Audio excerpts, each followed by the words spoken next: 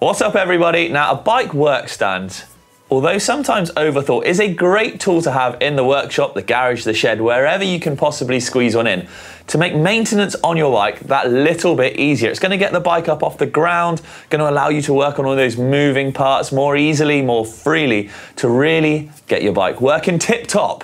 So for this video, I am going to need a work stand. So let's see if we can get one in here.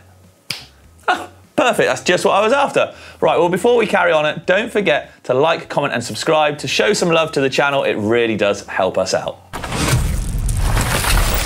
You've probably seen the heavy-duty steel work stands bolted to the workshop floor in your local bike shop and thought, that does actually look handy.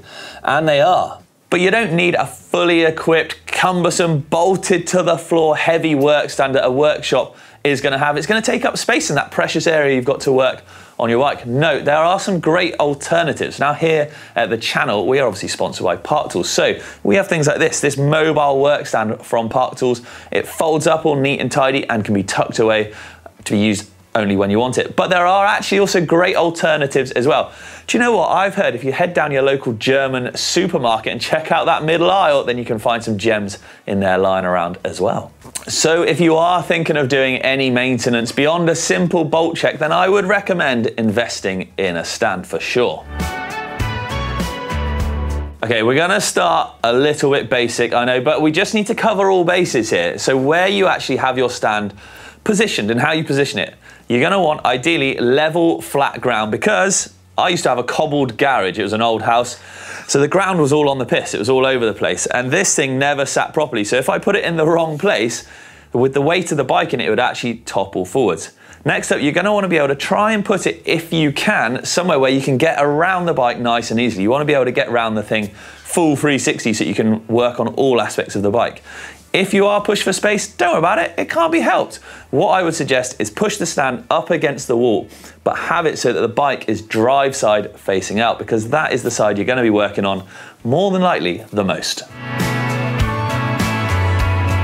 So before this gets clamped into this, we're actually gonna set that up so it's roughly at the right height to make working on the bike nice and comfortable. So my general rule of thumb is that the clamp here is just around shoulder level height. So it's not too hard to lift the bike up and clamp it in place.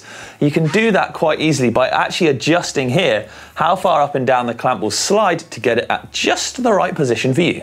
Where I have the stand position though is going to change depending what I'm doing on the bike. So this position here, like I said, that I've put it in, is great for general maintenance. So spinning those gears, getting it set up, checking the brakes, even moving the cockpit around, things like that, adjusting the saddle, obviously where it is on the rails, things like that is going to be perfect. If you're working on parts of the bike lower down, but things that are done up really tight, they require a bit of force, things like the pedals or the bottom bracket, what I'll actually do is I'll slide the stand almost all the way down. So it's clamping the seat, but with the bike sitting on the floor. So it's just holding it nice and upright. That way I don't need to worry about the bike falling over, but I can actually get some nice force into the bottom bracket to do it up. Same with the pedals, things like that. And then thirdly, if I'm doing things like a brake bleed, well then I can rotate the clamp here. So I could drop it down slightly, rotate the clamp so that the bike's pointing up ever so slightly to help that air escape. And then that way I can bleed the brakes nice and easy. So I can get to the calipers, especially at the back, nice and conveniently. The front one's not going to be too far away, and then I can just flow that fluid all the way up so the air's pushed up and out of the system. Okay peeps, let's talk clamping your bike and where and how to do it on the bike, because there's definitely some do's and don'ts here, so we're going to run through them. If you've got a dropper, extend it and you can clamp it on the extended part of the dropper post. Most stands will have like these rubber jaws to avoid scratching and marking anything. If you want to be really safe, you could chuck a rag in there as well. I sometimes do that if I'm feeling like sometimes these have worn out over the years or something. If you don't have a dropper post, don't worry, that doesn't matter. But you do need enough solid seat post extended. Try not to clamp around the actual seat clamp or anything like that. So it should hopefully go in something smoothly like this. In there, we'll hold the bike, do that one up nice and tight, and there we go.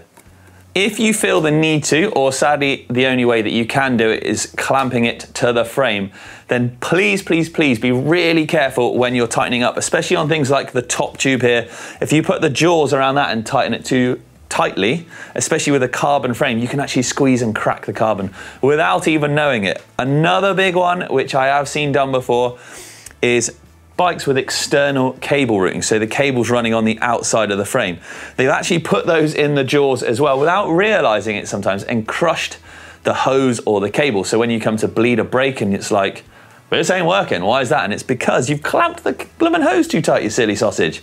And the same with the cables. If you clamp a gear cable in those jaws as well, and you're there changing gear, well, this doesn't even have a cable on this one, but you know what I mean? And the cable's not shifting, it's not changing gear. It's again because you've squeezed that cable. So just be really, really careful. And I would always suggest just go and buy the seat post. Now that your bike's in the stand, you'll find that maintenance jobs have become much easier. You can move around the bike to access the gears, brake calipers, cranks, and cockpit easily.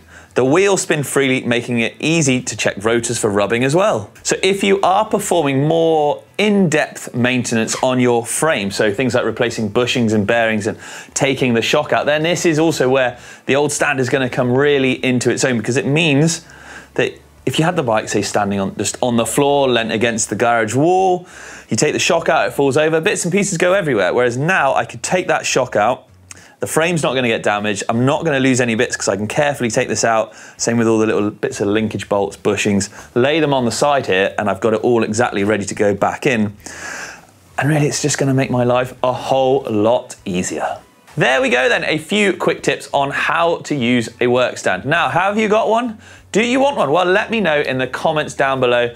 I really like to know how you guys and girls actually use your stands. Like, what do you do in it? Let me know. But anyway, I'm out of here. Thank you very much for watching, everyone, and I'll catch you later.